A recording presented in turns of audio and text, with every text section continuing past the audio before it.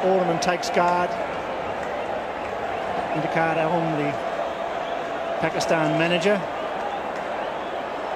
He's bringing his fieldsman in a couple of paces at deep mid wicket. Where is Javed?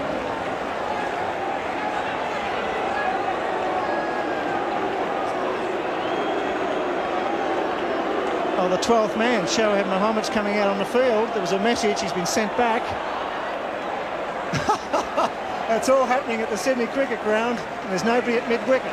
The last delivery from Imran to Terry Alderman. And he's missed it. So it's all over. Great victory for Pakistan, a real quick hang on by 2 runs.